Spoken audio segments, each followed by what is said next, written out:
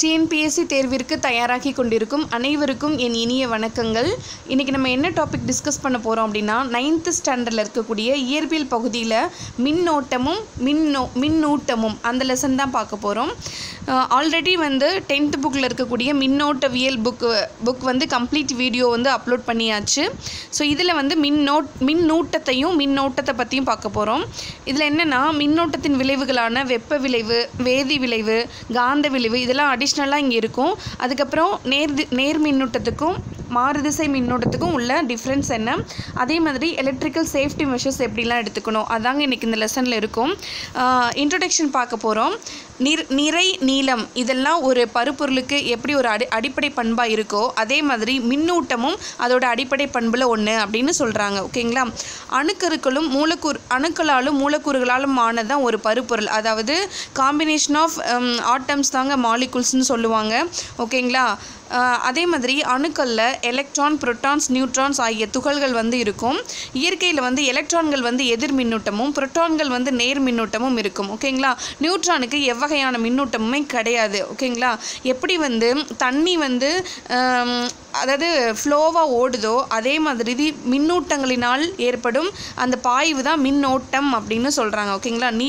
நீர் மூலக்கூறுகளால் எப்படி தண்ணி ஒரு இடத்துலேருந்து இன்னொரு இடத்துக்கு ஓடுதோ அதே மாதிரி மின்னூட்டங்களின் இயக்கத்தினால் தான் மின்னோட்டமே உருவாகுது அப்படின்னு சொல்கிறாங்க.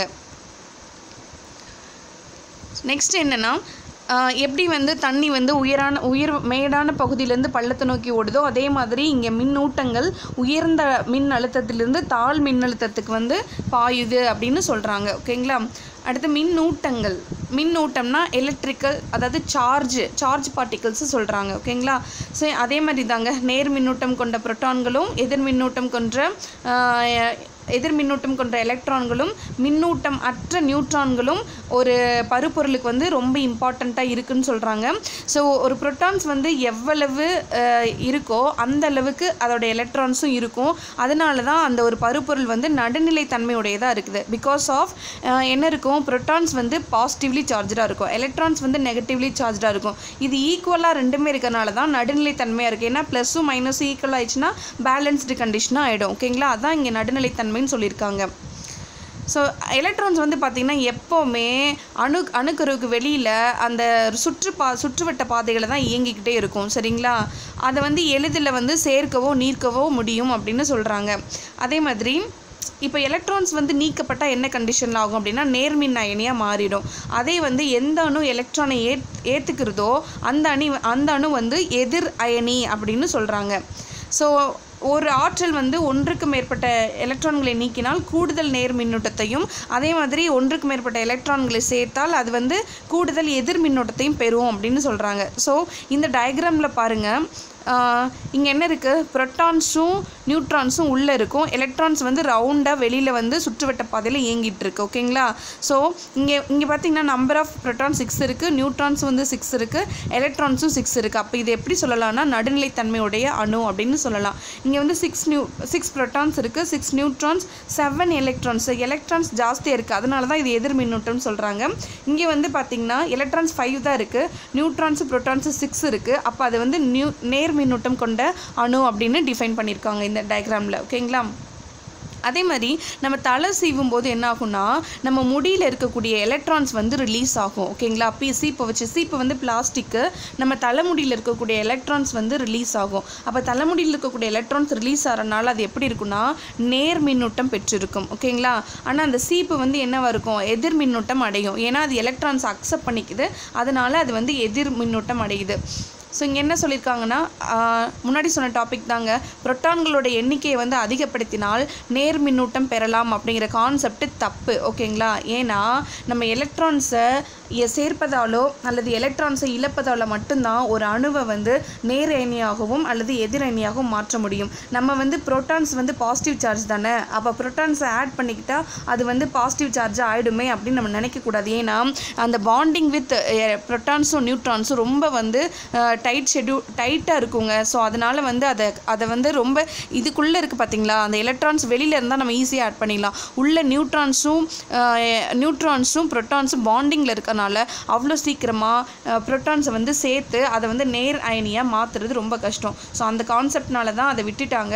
ஸோ எலக்ட்ரான்ஸை பேஸ் பண்ணி தான் ஒரு அணுவை வந்து நேர்மின்னூட்டமாகவோ எதிர்மின்னூட்டமாகவோ மாற்ற முடியும் அப்படின்னு சொல்லியிருக்காங்க. ஓகேங்களா. ஸோ இது வந்து செயல்பாடு வந்து ஒரு எக்ஸ்பிரிமெண்ட் பேஸ்டாக இருக்குது. அது நம்மளுக்கு தேவையில்லை எக்ஸாம் பாயிண்ட் ஆஃப் வியூவில். இங்கே வந்து பார்த்திங்கன்னா மின்னூட்டத்தை அளவிடுதல். மின்னூட்டம்னாலே சார்ஜ், அதோட யூனிட் வந்து கூலும். கியூக்கு வந்து அதோட யூனிட் வந்து கூலும் அப்படின்னு சொல்லியிருக்காங்க. ஓகேங்களா. குறியீடு வந்து சீன்னு சொல்கிறாங்க. அதாவது ஒரு எலக்ட்ரானோட மின்னூட்டம் அப்படின்னா ஒரு எலக்ட்ரானில் இருக்க சார்ஜ் பார்ட்டிகல்ஸோட வேல்யூ வந்து ரொம்ப கம்மியாக தான் இருக்கும். ஓகேங்களா.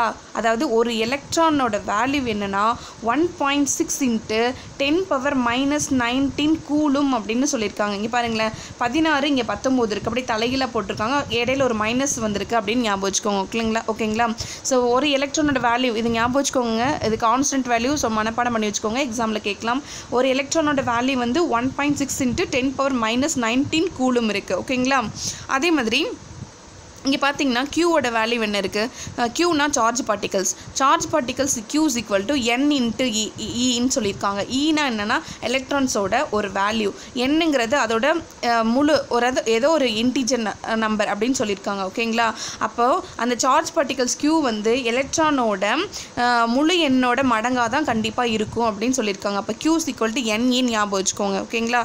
அப்போது ஒரு கூலுமில் இருக்கக்கூடிய மின்னூட்டத்தில் எத்தனை எலக்ட்ரான்ஸ் இருக்கும் அப்படின்னு கேட்குறாங்க. ஒரு கூலும் இருக்கக்கூடிய மின்னூட்டத்தில் எத்தனை எலக்ட்ரான்ஸ் இருக்கும் அப்படின்னு கேட்குறாங்க. ஓகேங்களா. அப்போ இந்த ஃபார்முலா பாருங்களேன், Q = n × E. அப்போ நம்பர் ஆஃப் எலக்ட்ரான்ஸ் தான் நமக்கு வேணும். அப்போ n = Q / Eன்னு வச்சுக்கலாமா. ஓகேங்களா. அப்போ இங்கே வந்து Q வந்து என்ன இருக்குன்னா சார்ஜ் வந்து ஒரு கூலும் சொல்லியிருக்காங்க. அப்போ 1 coulomb divided by ஈயோட value already பார்த்தோம், 1.6 × 10⁻⁻19. ஸோ இதை சப்ஸ்டியூட் பண்ணிங்கன்னா ஆன்சர் என்ன கிடைக்குன்னா 6.25 × 10⁻+18. ஞாபகம் வச்சுக்கோங்க, அங்கே -19 இருக்குது, இங்கே +18 இருக்குது. ஓகேங்களா. ஒரு எலக்ட்ரானோட வேல்யூ 1.6 × 10⁻⁻19. அதாவது ஒரு கூலுமில் இருக்கக்கூடிய நம்பர் ஆஃப் எலக்ட்ரான்ஸ் கேட்டாங்கன்னா 6.25 × 10⁻+18 எலக்ட்ரான்ஸ். ஓகேங்களா. ஸோ நெக்ஸ்ட் என்னென்னா இங்கே பாருங்கள், வேல்யூஸ் கொடுத்துருக்காங்க. மைக்ரோ கூலும்னா என்ன, நானோ கூலும்னா என்ன, பிக்கோ கூலும்னா என்ன. பிக்கோனா 10⁻−12, நானோனா 10⁻−9, மைக்ரோனா 10⁻−6. இது மில்லி அப்படின்னா 10⁻−3. ஓகேங்களா. இதெல்லாம் ஞாபகம் வச்சுக்கோங்க. இது ஆல்ரெடி ஒரு கொஷின்ஸ் கூட கேட்டிருக்காங்க. அதாவது என்னென்னா ஒரு பிக்கோனா என்ன அப்படின்னு ஒரு வேல்யூ கேட்டிருக்காங்க, 10⁻−12. ஓகேங்களா. அடுத்து வந்து பார்த்திங்கன்னா இங்கே என்ன சொல்லியிருக்காங்கன்னா மின்னூட்டங்கள் வந்து இயல்பாகவே கூட்டல் பண்பிற்கு உட்படும் அப்படின்னு சொல்லியிருக்காங்க. சப்போஸ் வந்து ஒரு அணு இருக்குன்னு வச்சுக்கோங்களேன். இதில் வந்து நேர் அயனியை வந்து வெளியில் ஆரோ மார்க்கு போட்டு மார்க் பண்ணுவாங்க. ஓகேங்களா. இது எதிர் அயனினா உள்ளே வரும். ஓகே. இப்போ வந்து இங்கே -3 கூலும், இங்கே வந்து -2 கூலும், இங்கே வந்து 1 கூலும், 2 கூலும் இப்படி இருந்துச்சுன்னா இதோட டோட்டல் வந்து மின்னூட்டத்தின் மதிப்பு என்னன்னு கேட்டாங்கன்னா நம்ம எல்லாத்தையுமே ஆட் பண்ணணும். அதாவது -3 + 2 ப்ளஸ் இங்கே இருக்க +2 வேல்யூ அடுத்து 1 இதெல்லாம் ஆட் பண்ணி ஆன்சர் எழுதணும். ஸோ அதனால தான் இது வந்து ஒரு சர்க்யூட்டில் இருக்கக்கூடிய மின்னூட்டங்களின் மதிப்பு வந்து கூட்டல் பண்பிற்கு உட்படும் அப்படின்னு சொல்லியிருக்காங்க. ஓகேவா. அடுத்தது மின்விசை. மின்விசைன்னு என்னென்னா மின்னூட்டங்கள் 2 மின்னூட்டங்கள் இருக்கு இல்லையா, அதுக்கு இடையில ஏற்படும் விசை தான் வந்து மின்விசை அப்படின்னு சொல்கிறாங்க. ஒன்று வந்து விலக்கு விசையாக இருக்கும், ஒன்று வந்து விலக்கு விசை, அடுத்து வந்து கவரும் விசை அப்படின்னு சொல்லுவாங்க. அதாவது சேம் மின்னூட்டங்கள் இருந்துச்சுன்னா அது வந்து ஒன்றை ஒன்று விலக்கும் சொல்லுவாங்க. வேறின மின்னோட்டங்கள் வந்து ஒன்றை ஒன்று ஈர்க்கும். அதாவது இப்போ மேக்னெட்டிக் கேரக்டரிஸ்டிக்ஸில் கூட பார்ப்போம் இல்லையா, சேம் போல்ஸ் வந்து ரிப்பல் பண்ணும், டிஃப்ரெண்ட் போல்ஸ் வந்து அட்ராக்ட் பண்ணும். ஸோ அதே கான்செப்ட் தான். சேம் மின்னூட்டங்கள் வந்து என்ன பண்ணுன்னா ரிப்பல் பண்ணும், டிஃப்ரெண்ட் மின்னூட்டங்கள் வந்து அட்ராக்ட் பண்ணும். ஸோ இது ரெண்டுக்கு உள்ள ஃபோர்ஸ் வந்து நான் கான்டாக்ட் ஃபோர்ஸாக தான் இருக்கும். சரிங்களா. அடுத்து வந்து என்னென்னா அதான் தொடுதல் இல்லாமலே இந்த விசைகள் வந்து இருக்கும். பார்த்தீங்களா. இது வந்து சேம் போலாக இருக்குது, அப்போ அதனால் ரிப்பல் ஆகுது. இங்கே ப்ளஸ் இருக்குது, ரெண்டுமே அதனால் ரிப்பல் ஆகுது. இங்கேயும் சேம் சார்ஜ் தான் இருக்குது, அதனால வந்து ரிப்பல் ஆகுது. இங்கே வந்து +- ரெண்டுமே சேர்ந்து இருக்குது ஒரே டைரெக்ஷனில், அது வந்து அட்ராக்ட் ஆகும். சரிங்களா. வேறின மின்னூட்டங்கள் ஒன்றை ஒன்று கவரும், மற்ற மின்னூட்டங்கள்லாம் ஒன்றை ஒன்று விலக்கும் அப்படிங்கிற கான்செப்டை இங்கே எக்ஸ்பிளைன் பண்ணியிருக்காங்க. அடுத்து இரண்டு மின்னூட்டங்களுக்கு இடையேயான மின்விசையின் மதிப்பு வந்து எப்படி இருக்குன்னு பார்த்துக்கோங்க. அதாவது இது வந்து கேட்கலாம் கொஷின்ஸில், ஞாபகம் வச்சுக்கோங்க. இரு மின்னூட்டங்களுக்கு இடையேயான மின்விசையின் மதிப்பு எதை சார்ந்தது அப்படின்னு கேட்டாங்கன்னா மின்னூட்டத்தின் மதிப்பு. மின்னூட்டம்னா சார்ஜ், அந்த சார்ஜோட வேல்யூ. மின்னூட்டங்களுக்கு இடையேயான தொலைவு, அதாவது டிஸ்டன்ஸ், டீன்னு சொல்லலாம், இல்லைனா ஆர்னு கூட வச்சுக்கலாம் அந்த டிஸ்டன்ஸை. அவற்றுக்கு இடையேயான ஊடகத்தின் தன்மை, அதாவது மீடியம். ஓகேங்களா? ஸோ அப்போ ஞாபகம் வச்சுக்கோங்க, ரெண்டு மின்னூட்டங்களுக்கு இடையே மின்விசையின் மதிப்பு வந்து எப்படி இருக்குன்னு கேட்டாங்கன்னா இந்த மீடியம், இது என்ன மீடியம் அப்படிங்கிறத பொறுத்தும், இதுக்கு எவ்வளோ டிஸ்டன்ஸ் இருக்குது அதை பொறுத்தும் அதோட மின்னூட்டத்தின் மதிப்பு என்ன அதை பேஸ் பண்ணி தான் இருக்குது. மின்னூட்டத்தின் மதிப்புங்க மின்னோட்டம்னு எழுதிடக்கூடாது. ஓகேங்களா? இரண்டு மின்னூட்டங்களுக்கு இடையே மின்விசையின் மதிப்பானது மின்னூட்டத்தின் மதிப்பு, மின்னூட்டங்களுக்கு இடையான தொலைவு, அவற்றுக்கு இடையான ஊடகத்தின் தன்மை, இதெல்லாம் பேஸ் பண்ணி தான் இருக்குது. அடுத்து இங்கே பாருங்கள், இரு புள்ளி மின்னூட்டங்களுக்கு இடையில் ஏற்படும் நிலை மின்னியல் விசை நியூட்டனின் மூன்றாவது விதியின் அடிப்படையில் இயங்குகிறது. இது முக்கியம். நியூட்டனோட மூன்றாவது விதி அடிப்படையில் இயங்குவது என்னன்னு கேட்டாங்கன்னா நிலை மின்னியல் விசை. ஒரு மின்னூட்டத்தின் மீது ஏற்படும் விசை வினையாகவும் இன்னொரு மின்னூட்டத்தின் மீது ஏற்படும் விசை வந்து எதிர்வினையாகவும் செயல்படுது அப்படின்னு சொல்லியிருக்காங்க. ஞாபகம் வச்சுக்கோங்க, இரு புள்ளி மின்னூட்டங்களுக்கு இடையில் ஏற்படும் நிலை மின்னியல் விசை வந்து நியூட்டனின் மூன்றாவது விதியின் அடிப்படையில் வந்து செயல்படுத்துது. ஏன்னா நியூட்டனோட மூன்றாவது விதி வந்து நமக்கு என்ன தெரியும், ஒவ்வொரு விசைக்கும் சமமான ஒரு எதிர் விசை உண்டு, அதுதான். ஏன்னா இப்போ இங்கே வந்து பார்த்திங்கன்னா இந்த அப்ளிகேஷனில் வந்து ரெண்டு பாயிண்ட்டுக்கு இடையில வந்து ஒரு விசை ஏற்படுதுன்னு சொல்லியிருக்காங்க.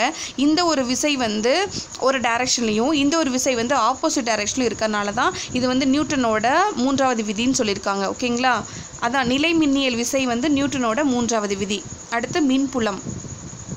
மின்புலம்னா என்னென்னா, இப்போ இங்கே பாருங்களேன், இது வந்து ஒரு பேட்டரி ஞாபகம் வச்சுக்கோங்க. இங்கே வந்து பார்த்திங்கன்னா ப்ளஸ் மைனஸ் ரெண்டுமே இருக்குது. ஸோ இப்படி ரெண்டு அயன்ஸ் நேர் அயனையும் எதிர் அயனையும் இருக்கும்போது கண்டிப்பாக இதுக்குள்ளே வந்து ஒரு ஃபோர்ஸ் வந்து செயல்படும். அதுதான் வந்து மின்புலம் அப்படின்னு சொல்கிறாங்க. ஓகேங்களா? இந்த மின்புலத்தில் எப்போல்லாம் வந்து இந்த மின்புலத்துக்கு அக்ராஸாக எப்போல்லாம் வந்து ஒரு பேட்டரி வந்து கனெக்ட் பண்ணுறோமோ அப்போ வந்து இந்த இடத்துல மின்புலம் வந்து எப்படி மாறுது அப்படின்னு கேட்டாங்கன்னா இந்த வோல்டேஜ் மின் அழுத்த வேறுபாடாக மாறிடும் அப்படின்னு சொல்கிறாங்க. ஓகேங்களா? ஸோ ஞாபகம் வச்சுக்கோங்க, மின்புலம் வந்து பார்த்திங்கன்னா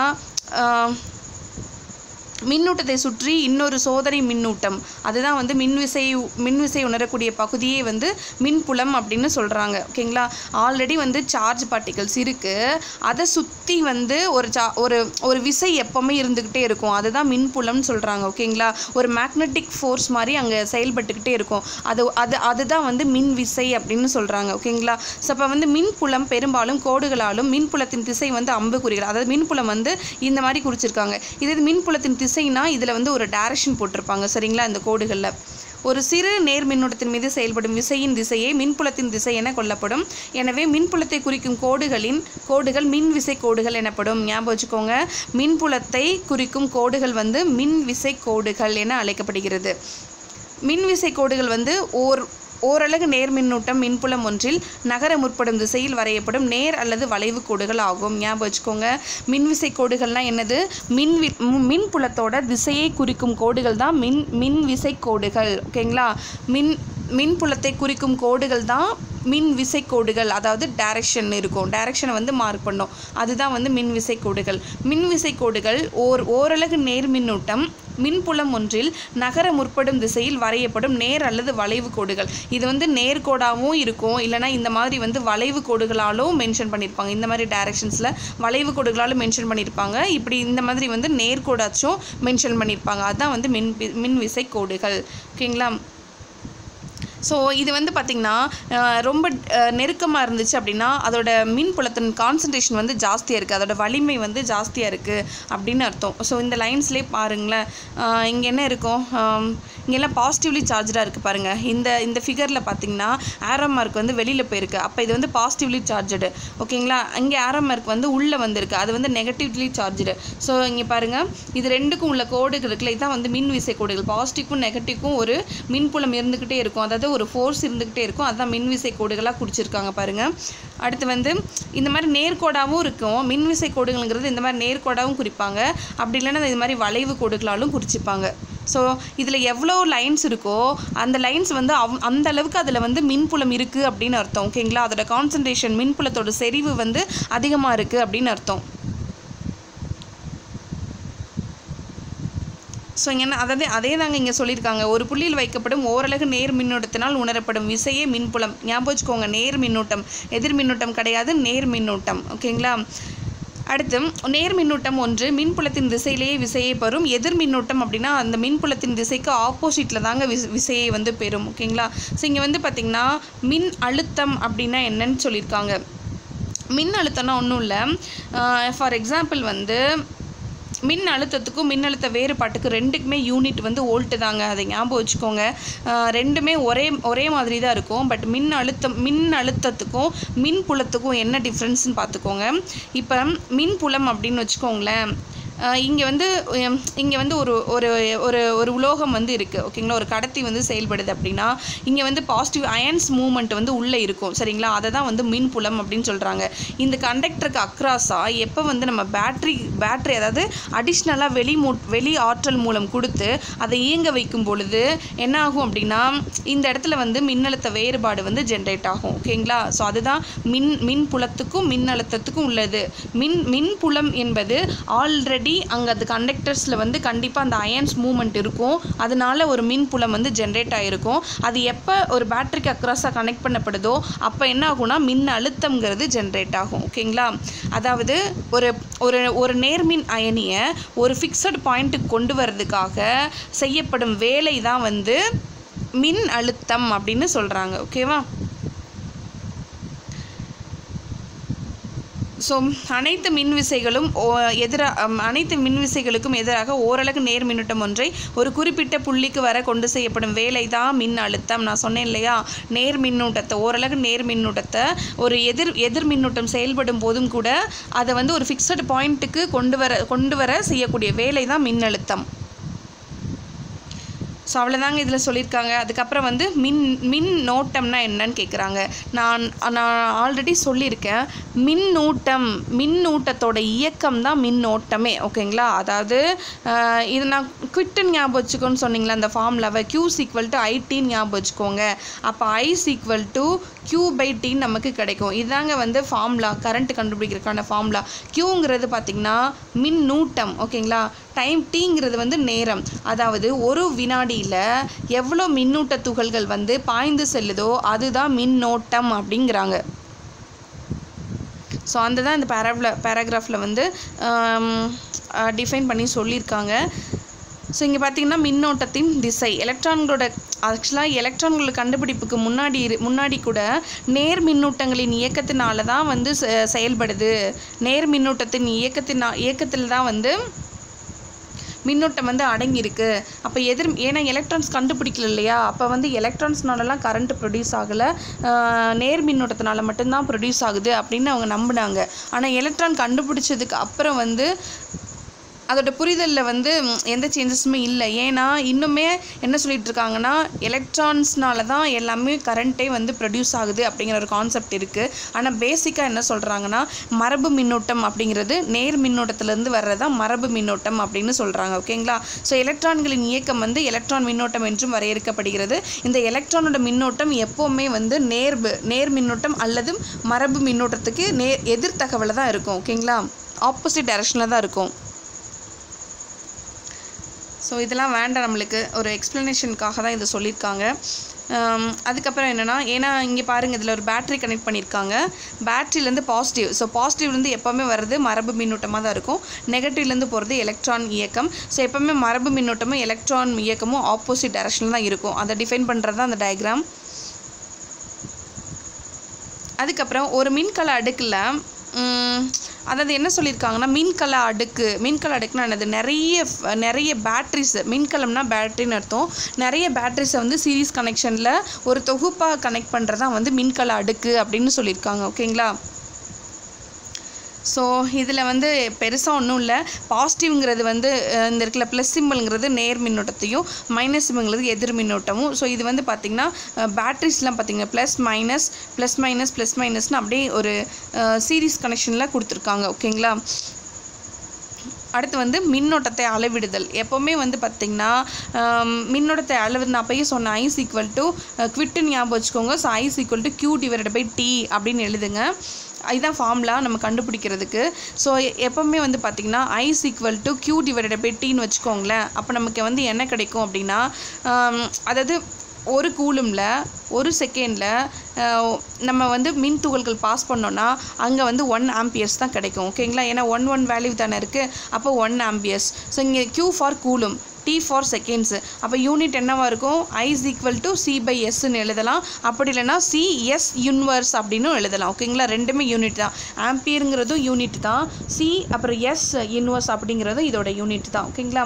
அதே மாதிரி ஒரு மின் சுற்றில் மின்னோட்டத்தின் மதிப்பை அளவிட என்ன இன்ஸ்ட்ருமெண்ட் யூஸ் பண்ணுறாங்கன்னா அம்மீட்டர். ஓகேங்களா? அம்மீட்டர் அப்படிங்கிற இன்ஸ்ட்ருமெண்ட் தான் used to measure the current value. ஓகேவா?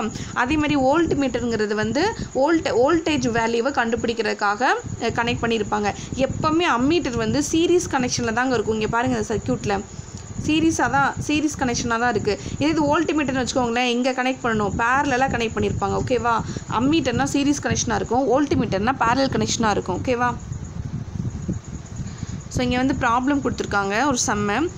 கம்பி ஒன்றின் குறுக்குவெட்டு பரப்பை 25 கூலும் அளவிலான மின்னூட்டம் 50 வினாடி காலத்தில் கடந்து சென்றால் அதோட மின்னோட்டத்தின் அளவு என்ன அப்படின்னு கேட்குறாங்க. ஸோ இந்த மாதிரி சம்ஸ் தாங்க அடிக்கடி கேட்பாங்க. ஞாபகம் வச்சுக்கோங்க. இப்போ மின்னோட்டம்னா I வேல்யூ கண்டுபிடிக்கணும். I வந்து Q/T தான் ஃபார்முலா. Q வந்து கூலும் வந்து 25 சொல்லியாச்சு, T வந்து 50 செகண்ட் சொல்லியாச்சு. ஸோ இதை சால்வ் பண்ணணும்னா 0.5 ஆம்ஸ்ன்னு எழுதலாம். அப்படி இல்லைன்னா யூனிட் என்ன வரும்? C/S. அப்படி இல்லைனா CS யூனிவர்ஸ் எப்படி வேணால் எழுதிக்கலாம். ஓகேங்களா?